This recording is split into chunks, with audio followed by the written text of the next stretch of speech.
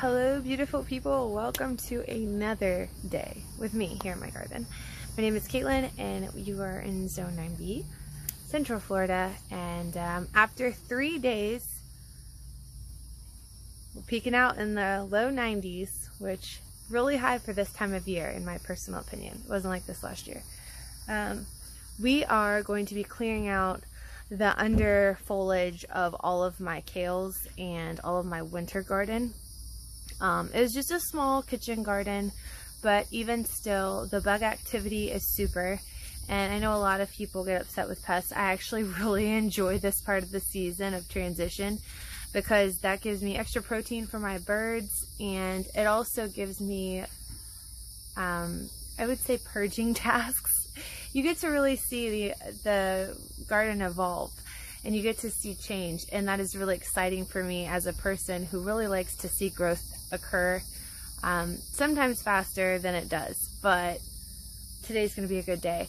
I've already harvested radish seeds. I didn't get a chance to film it. I had a dog on my lap, so it was kind of hard to hold a camera balance and everything. I tried, but didn't work out. So I did a boomerang. You can see that on my Instagram, and I think I posted it to my personal Facebook too. So you can check that out, and give me just a sec. We're gonna head over and I'm gonna show you the bug damage and show you the feast that we have for the chickens. Alright, so as we head over here, I actually have okra growing right beside where our garden is, so the spacing of this is going to be interesting. I also have collards in this little bed. We'll see how this goes. Maybe have to reposition. Thank God I put these little borders on the sides of my bed. We're going to pop this in the middle. Okay, cool. So, for those of you who gardened before and for those of you who haven't, Florida is a very interesting climate to garden in.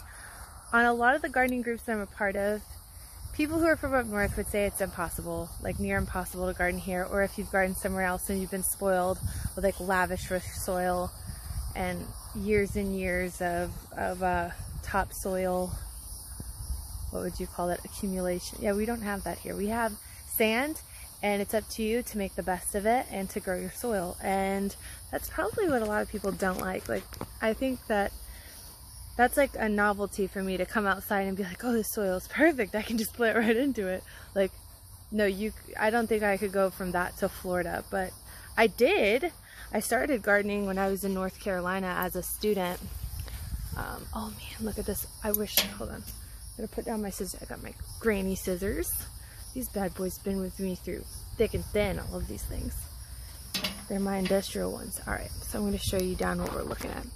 So this is some dinosaur kale. You can see, I don't know if this is zooming, forgive me, but you can see the pest damage. You can see this is hurting for everything. It needs calcium, it needs, oh man, phosphorus. This needs everything. You can see on the underleaf here, lots of little critters, which they're doing their job. You know, when plants start running out of what they need, minerals, when they're running out of moisture, when they're running out of just basic thing, nitrogen, you know, potassium, when they run out of these things, I'm pretty sure they emit signals that tell pests, like, take me out, I'm ready to go, because that's when they always show up for me. And this bed has been going strong since last September. No amendments, nothing. It's just done phenomenally well. I had carrots, radishes, I had my kales, my collards, lettuces I had in here, and this huge borage that took over a whole quarter of where the carrots were. Once I pulled all those out, the borage just like took over, which is awesome. But it's time to get this bed amended. I don't know what we're gonna put here, but I know it needs to go, and that's all these little pest guys, because chickens are always hungry, the pigs are always hungry, and the more protein I can get to them, the better off my mornings are, you know what I'm saying?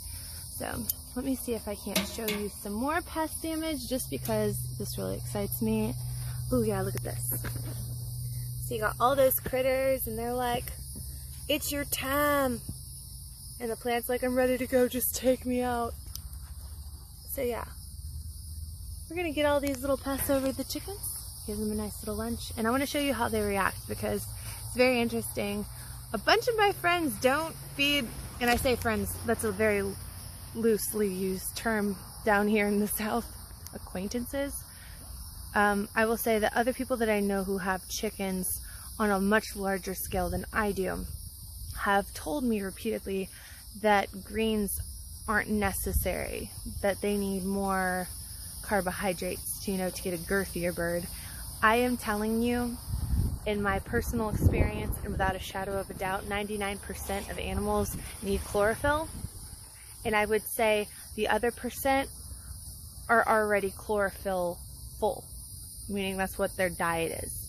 But yeah, people, what are you gonna do with them?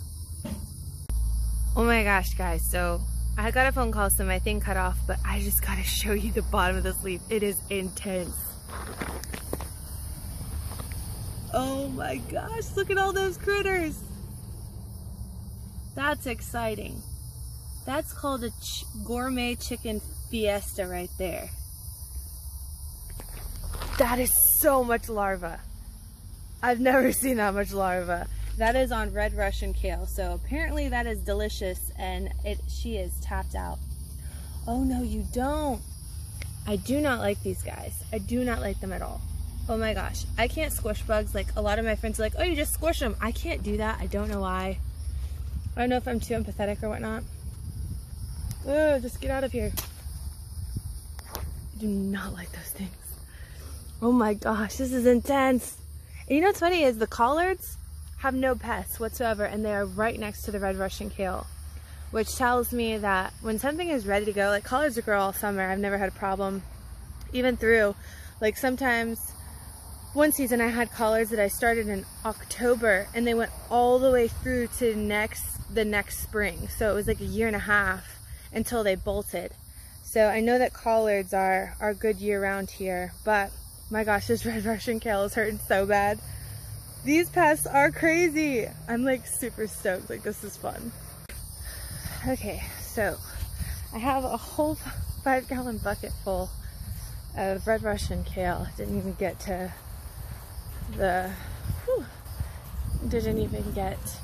my dinosaur kale, and I'm full, so I just decided that I will go ahead and take you, hi pigs, I will go ahead and take you over to the chickens so you can see what a delicacy this is in the bird world. Hi Rooster. Hi there, Mr. Darcy. How are the ladies? He really stresses them out sometimes, so he's on rooster patrol right now, doing work. Woohoo. Hi ladies.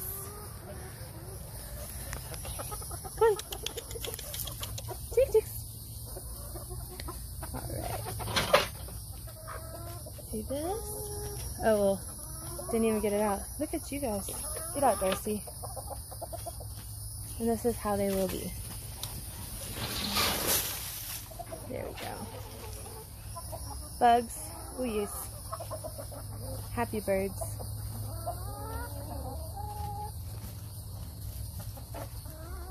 Rooster, don't do that. They're trying to eat. So anyways, for you all, sorry about the interruption guys, my camera shut off. It was too hot, so I guess that's it for today. But I did want to show you what they've done in just a couple of minutes while my phone was cooling down. They've pretty much torn this all to shreds, and when they're done picking the bugs off and when they're done eating the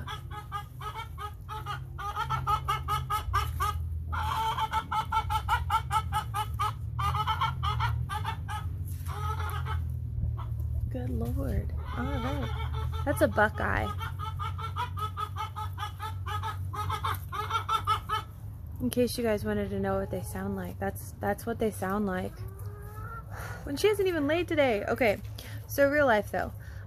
This is what they've done with the greens so far, and when they're done picking through the greens and they leave the hard stems on top, instead of leaving those to break down, I'm going to throw those in the black soldier fly bin. Still seconding as a nest box, but we're going to start building it up and they won't have room to get in there anymore. But yeah, so we'll get all the things that they don't consume into... They're having a good old time. And this one right here, she's just like picking off individual bugs and then running off my Easter eggers. She's like, no, this bug is mine, this bug is mine, this leaf is mine. How fussy. Anyways, so I would say this was a success. I'm happy with the results. And as soon as they're done picking off the greenage, I'll take the stems, throw it in the black soldier fly bin like I just said. I think I just said that. I don't know, the heat's starting to get to my head. I need a, you know, I need a refresher. Sweet tea, anyone? Anyways, so yeah, that's just one chore of this afternoon. I have about 3 more loads to do, but I won't bore you with that. You've already seen all the good stuff and the most bug activity, so I think I've grossed everybody out enough for today. Hey beautiful people, thank you so much for sharing some of your time with me today. Sorry I had to cut that video short. I got lightheaded, started seeing stars. Just a little friendly reminder to stay hydrated out there this summer. It's pretty brutal. Thank you so much again for taking time to be with us. If you could please like our video, subscribe to our channel. We would really appreciate any support you could offer if you enjoy it. If you don't enjoy it, do it anyways, just because you can, you know? Why not? Guys, grow free, grow strong. Marco.